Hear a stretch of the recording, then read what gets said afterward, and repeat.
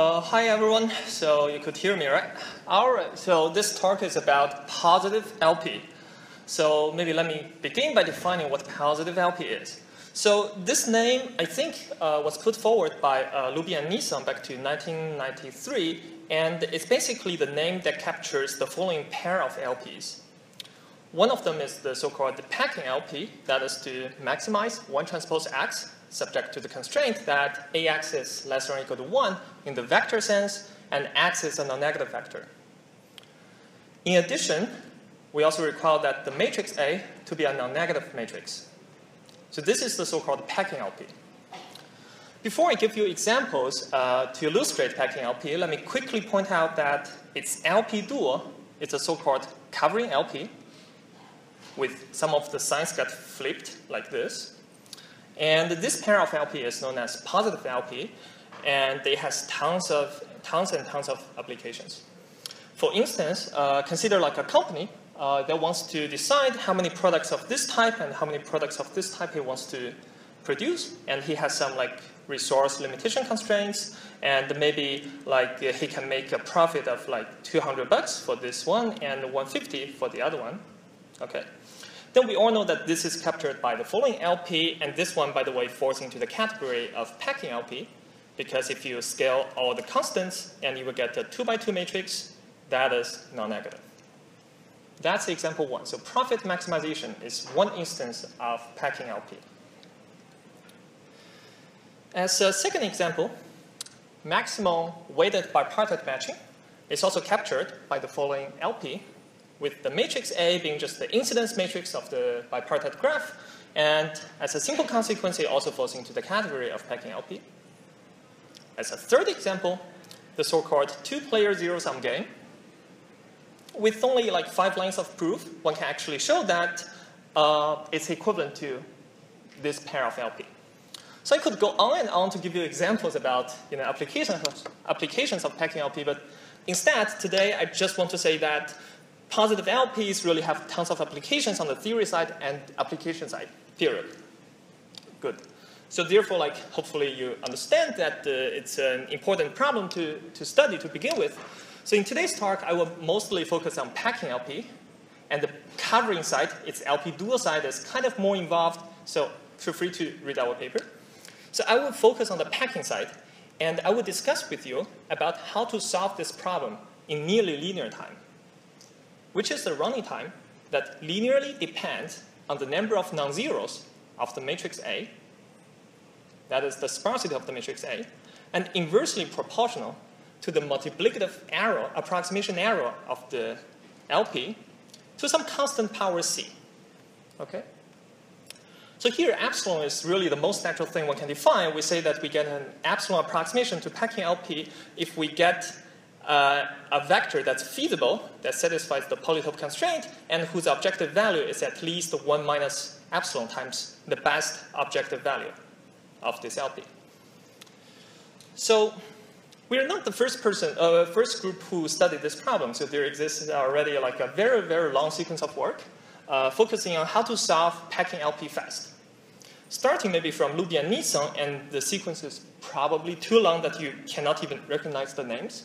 But here's one structured way for me to summarize the prior work. They can be divided into 2 classes. One of them starts with the famous multiplicative weight update methods.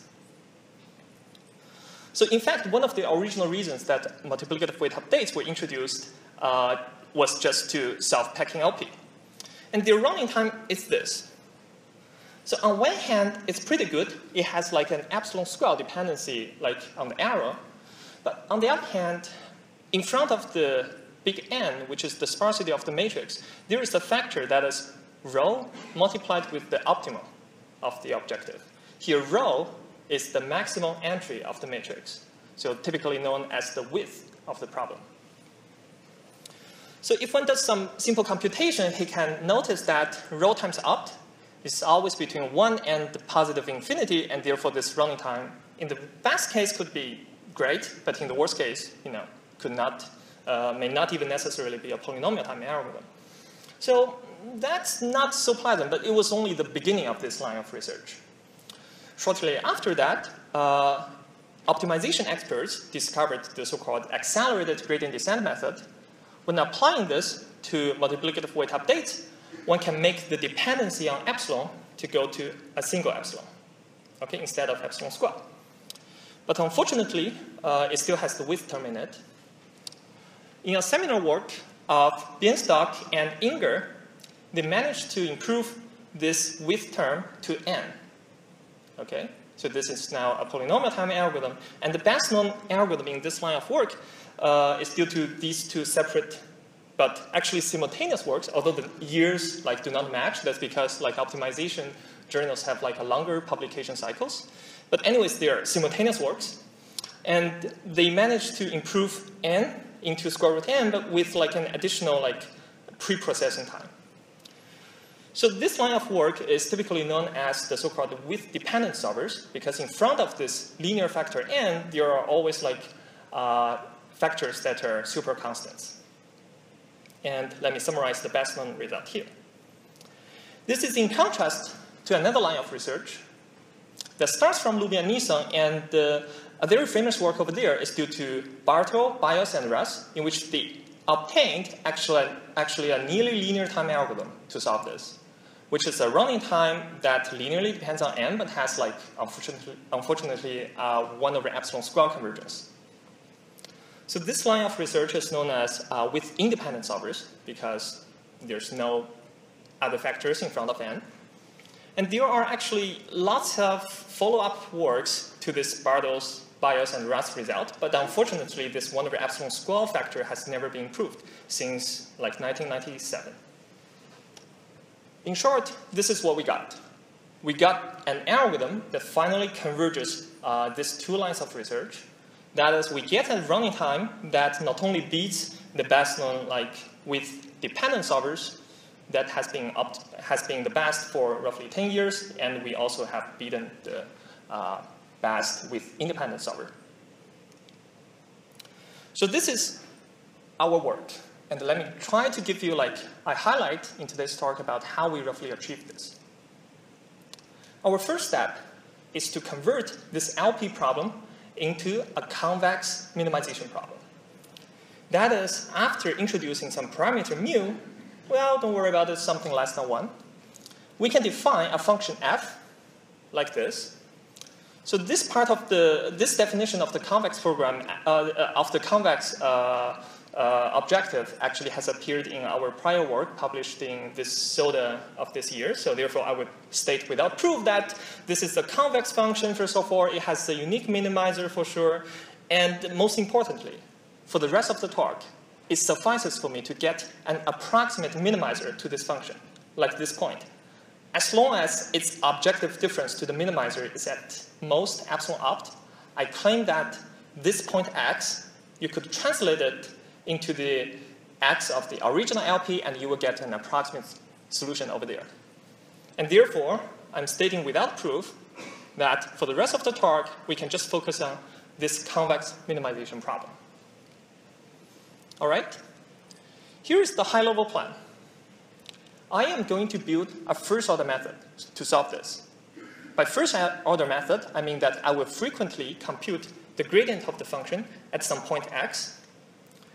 But one key feature of our algorithm is that both on the algorithmic side and on the analysis side, we're going to decompose the gradient into two parts.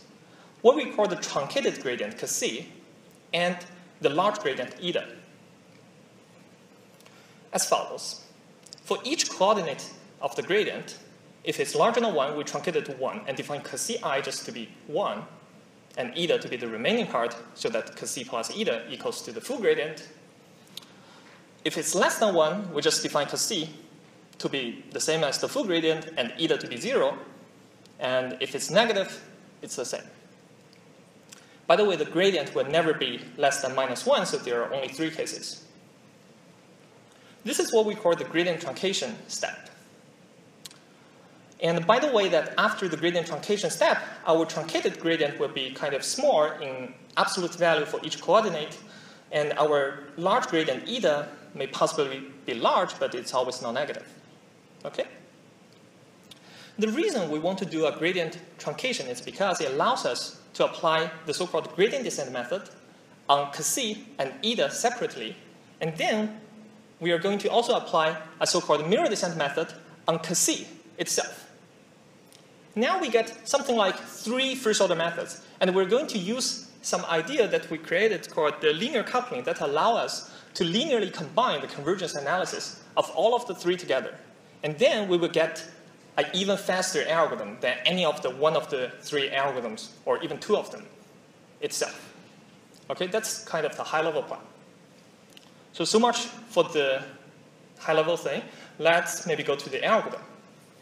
Here is how it looks like. Starting from some vector x0, y0, z0 to be like an all-zero vector, we do n over epsilon iterations. At the beginning of every iteration, we compute a point x to be a convex combination of the z and the y of the previous round. This is what we call the linear coupling step. And then we compute, we randomly pick a point, an index I, and define Sc to be the truncated gradient as follows. So it's an all-zero vector except at the ith coordinate. Well, we define it, if you remember this picture, as follows. Whenever the gradient is larger than 1, we truncate it to 1. Otherwise, we don't change it. Okay? So that's the way we define Sc, the truncated coordinate gradient. And then we apply 2 steps. One we call the mirror descent step, one we call the gradient descent step. So here, unfortunately, today, I do not have enough time to explain to you why this is a gradient descent and why this is a mirror descent. But suppose you believe me on this, okay? In the rest of the talk, I am going to show you, like, if this is a mirror descent, then what does its convergence look like? And then I would get basically a few lemmas, 1 for this and 2 for this, and then I am going to linearly combine them in order to get a final convergence. Okay, that's the plan for the rest of the talk. So that's essentially the end of our algorithm. Pretty short, only maybe 6 effective lines. And before I move to the next slide, let me quickly point out that the computational complexity of each iteration is dominated by this, which is at most big N over little n running time in expectation, and therefore the total running time is big N over epsilon, a single epsilon, as promised. So therefore, for the rest of the talk, let me tell you how we use, how we could, why this algorithm produces a point that approximately minimizes this function. Okay? So let's first look at the mirror descent step. So mirror descent, actually, without defining it today, it's a synonym for many things like multiplicative weight updates or follow the regularized leader. So as long as you have seen maybe any of those analyses, maybe you wouldn't be surprised if I tell you this is the convergence lemma of our mirror descent step. So maybe some of the terms ring a bell, like this is the potential function before the update, potential function after the update. So whatever, here is only one thing that's important on this slide. That is a classical mirror descent will put here this thing and this thing, they will put here the full gradient of the function. But what we proved is a lemma that's weaker. We are only able to get a convergence inequality that's proportional to Sc, which is the truncated gradient. And this is because we define our mirror descent with respect to the truncated gradient. Okay? So we call this the mirror descent lemma. And also on the gradient descent side, we proved 2 similar lemmas. Pictorially, they mean that in every single gradient descent step, I can decrease the objective by an amount that is at least proportional to this and at least proportional to this. One of them is with respect to the large gradient, eta. The other one is with respect to the truncated gradient, Sc. So here, by constants, I don't necessarily mean the same constants, so don't get confused. So again, there's only one key feature that's important here, which is classically, a gradient descent step guarantees something that's with respect to the full gradient. But we prove something again.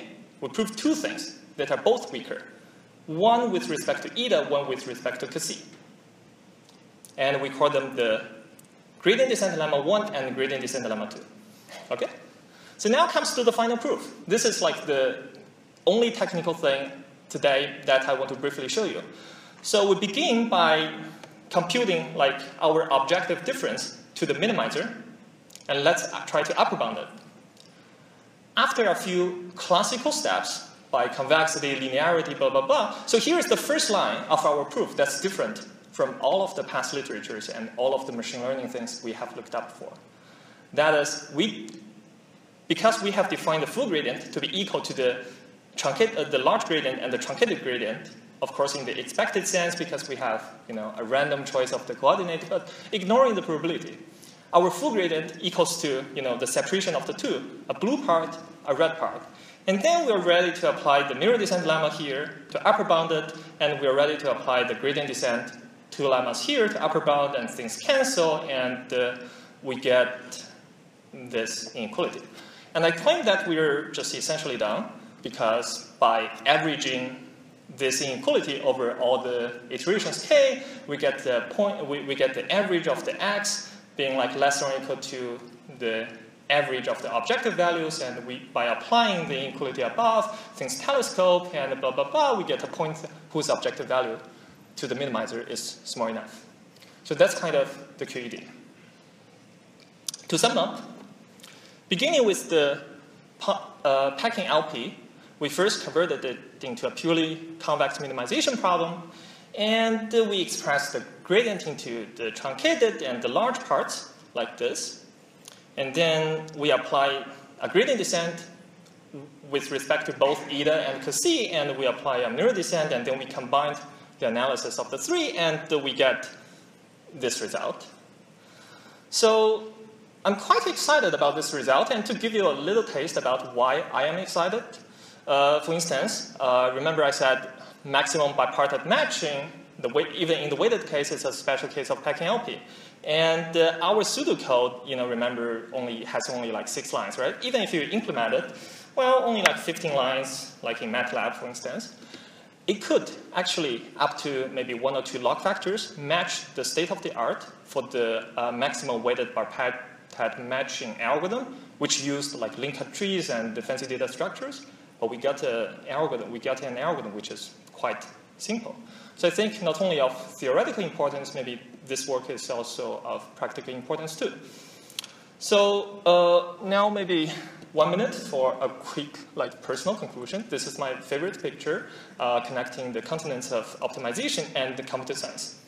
So in this talk, you have heard about maybe how to create new optimization tools to solve the problem on the right-hand side. So in fact, I want to emphasize that those optimization tools are quite generic. So they not only apply to positive LP, but actually to other convex functions as well. So in today's talk, I don't have time to tell you what are the other applications, but trust me, there are. And in addition, one may ask, are these the only tools? In fact, in the next talk, my co-author is going to tell you about how to build other tools to solve a problem called graph sparsification. So in the past 1 or 2 years, we have been actually relating the two continents in a fairly effective way, and some new connections are under construction. So we think this is a really new way of creating new algorithms in computer science, and we hope that more and more researchers could join us in this line of research. So thank you so much for coming.